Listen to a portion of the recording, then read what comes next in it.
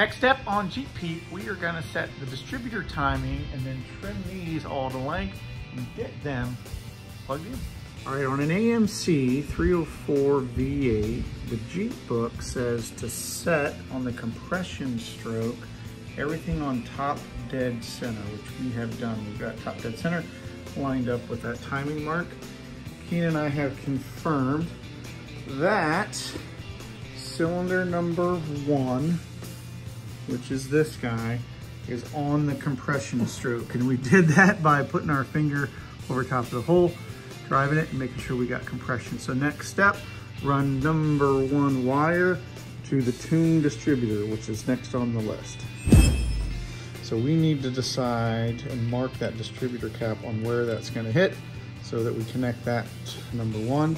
And then we'll go through the firing frequency, which is actually noted, thanks AMC, right there on that intake manifold.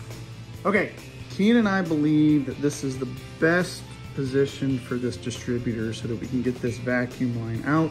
We've got room here for the right side of the engine. We've got room coming through here for the left side. So we've gone ahead and we've marked that location. We've lined it up with that distributor, that rotor inside. And go ahead and put the distributor cap on, son. And then what we've done is we've marked the distributor cap as yellow. Go ahead and clunk, clunk up those clips.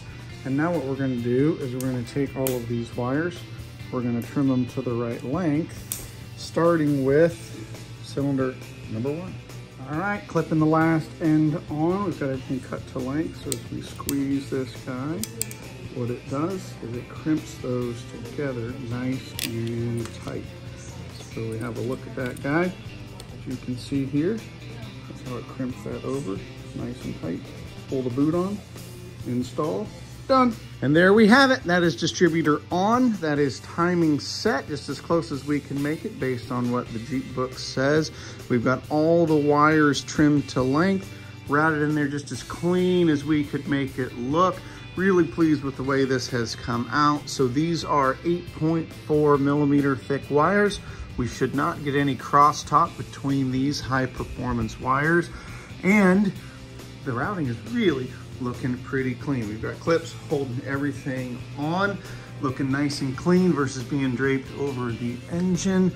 Really proud of Keen for helping me pull this off.